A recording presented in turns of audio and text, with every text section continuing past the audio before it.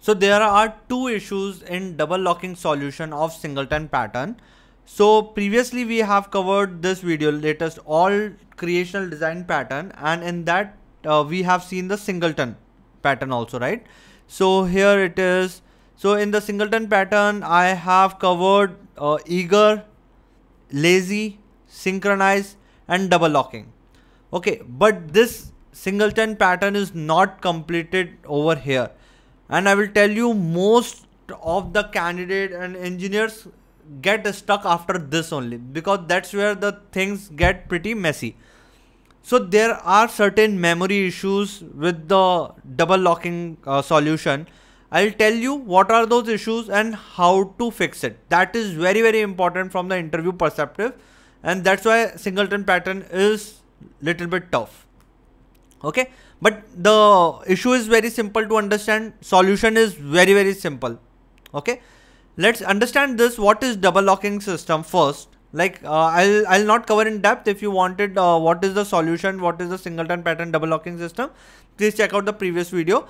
But here I will just give you a highlight like what we have done so that we will understand the issue.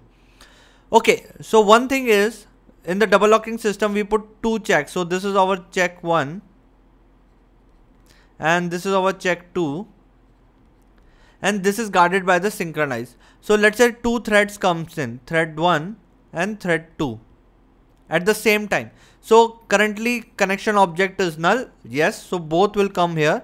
So let's say thread 1 got the lock and goes inside, and thread 2 is waiting here. So thread 1 connection object is null, yes, so thread 1 goes here and created the object. So now object is created. Now when thread 1 releases the lock, thread 2 comes here.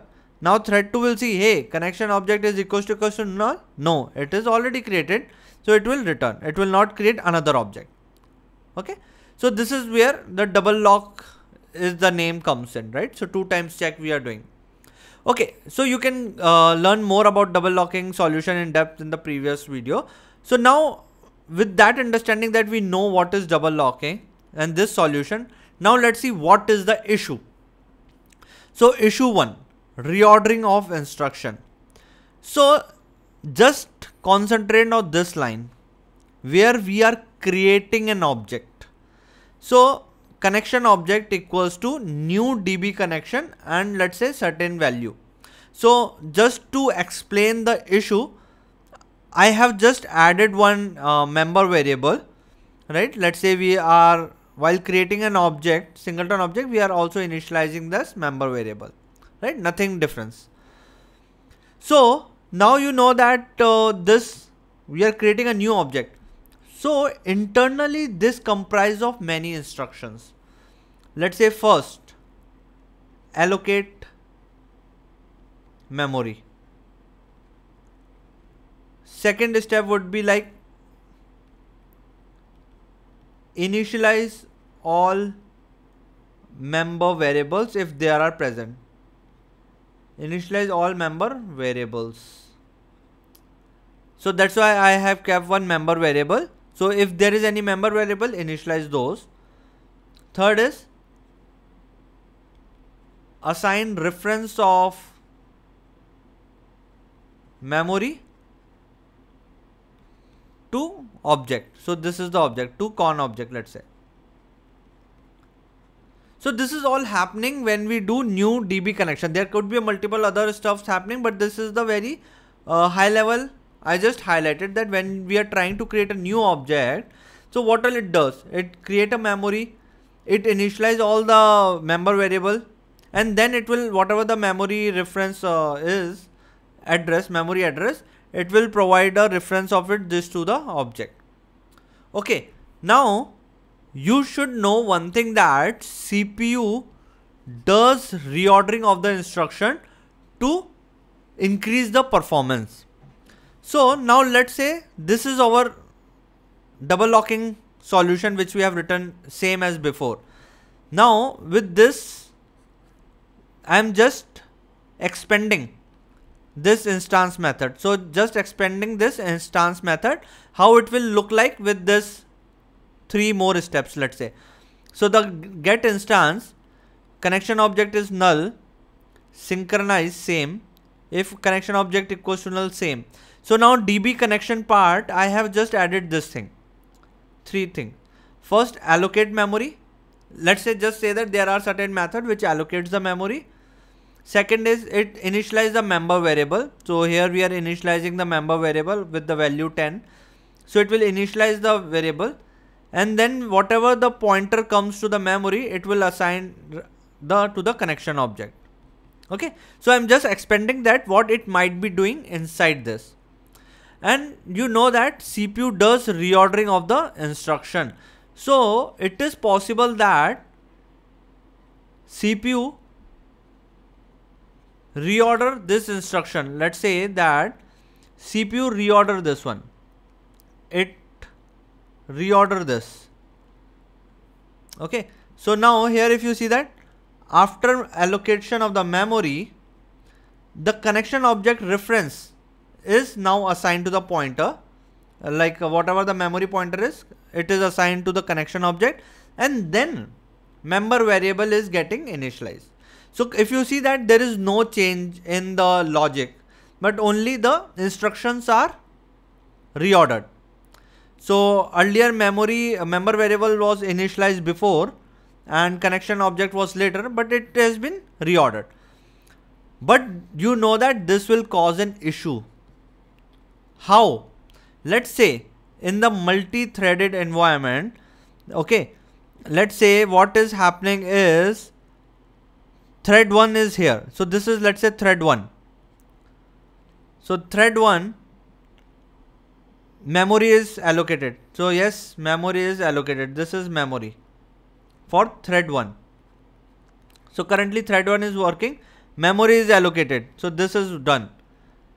Now at the second step, because of reordering, before we initializes the variable, we have assigned the reference to the connection object. So there is something called connection object. So its reference has been assigned now. Okay, now before we done the initialization of this variable, so this is it has a variable, what the name we have given, I think member variable, right? So let's say it has one variable called member variable. Currently it would be initialized with some default values, right? Some default values. By default is always a default value, and it has to initialize with what value? 10, right? So initialization should happen here. But before initializing, because of this reordering, the connection object reference has been provided of the memory, but initialization is not yet happened.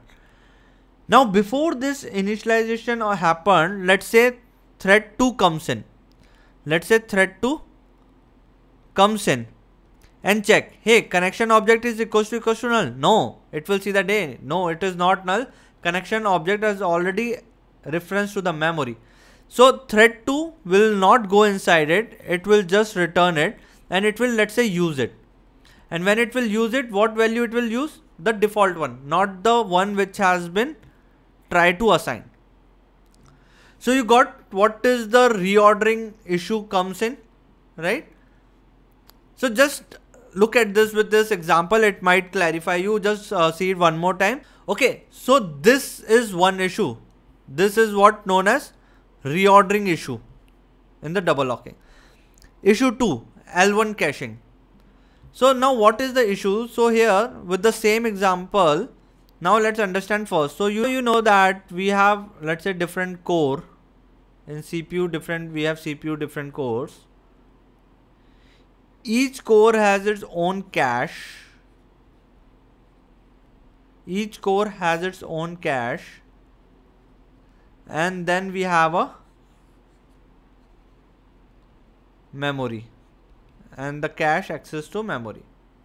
So now you know that generally the CPU core stores they do the computation, and they don't just write into the memory. They keep the data into the cache, and based upon its logic and maybe after a certain time, they will update, sync up with the memory, right? And these cache do sync up with each other also.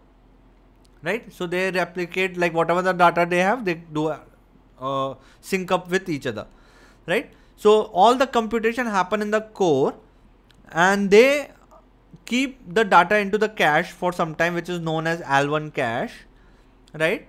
And after some time they will dump the data into the memory.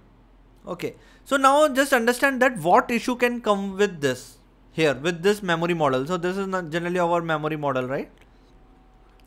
Now understand this, right? Thread 1.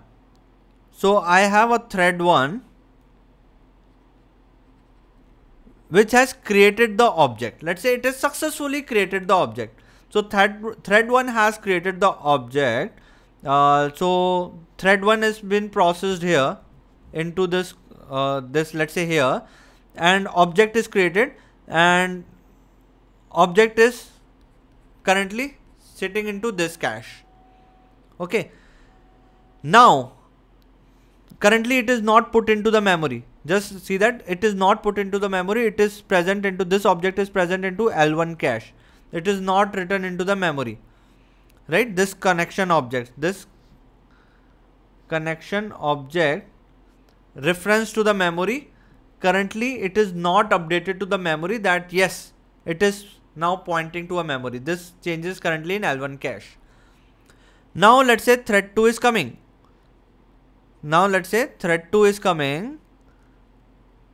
Another request coming in. If it says that, and it is going into this one, let's say, and different core. Now in different core it will say that, hey, connection object equals to null.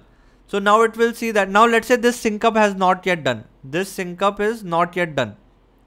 It is currently not, they both are not sync up to each other for now. Now it will say that, hey, connection object, do you know about in the L1 cache? Hey, do you know about the connection object latest data? Okay, it doesn't have knowledge about it, so it will check the memory, right? So in memory currently connection object is not has been assigned anything, right?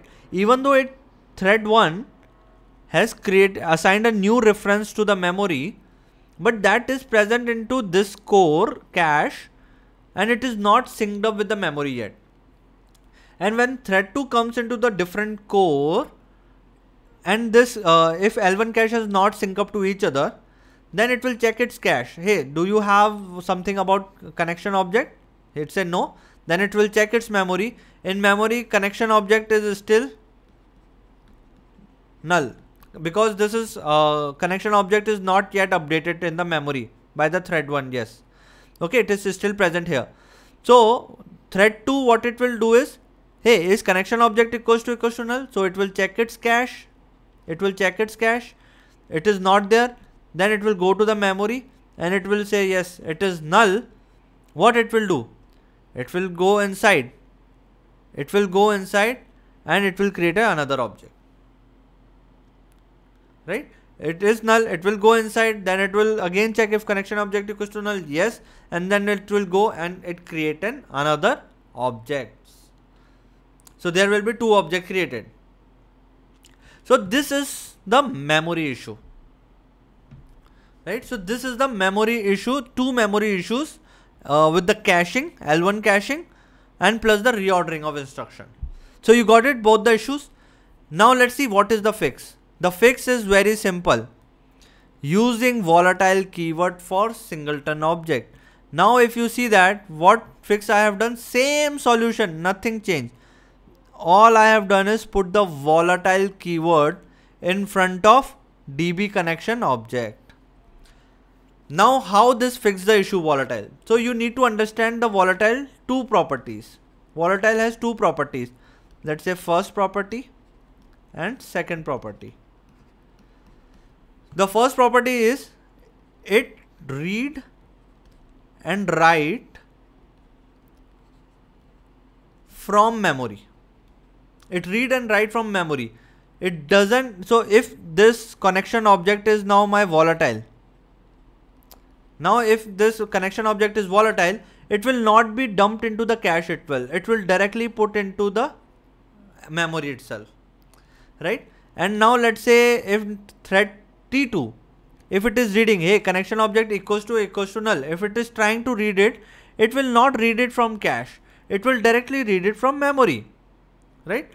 So it will say that, okay, so it will directly dump connection object into the memory. So it will have the data and it will not read the cache. It will directly read from the memory.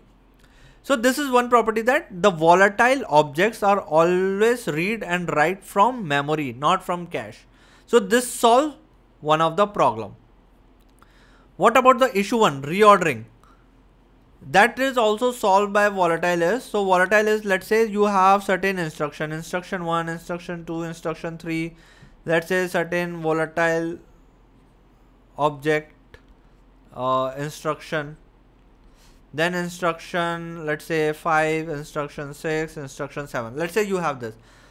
So what volatile property is that CPU can do reordering here, it can do reordering here, it can do reordering here,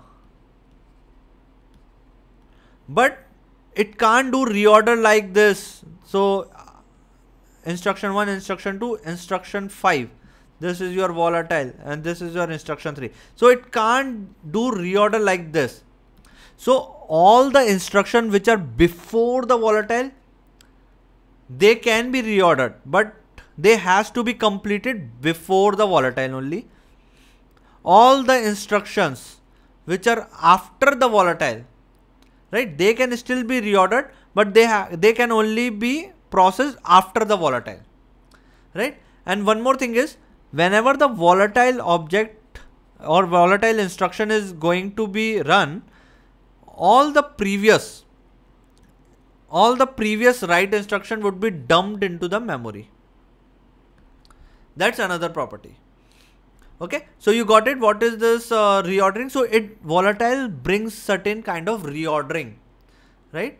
So what is this thing? First, you can do reorder here, you can do reorder here, but you can't just put instruction from below the volatile to up here and from up to below volatile. That is not possible.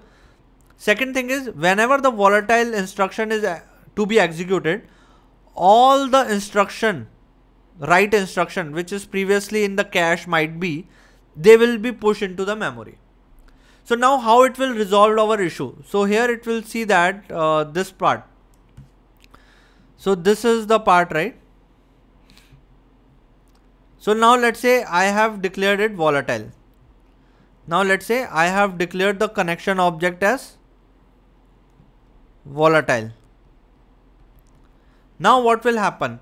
So volatile is this is my volatile object.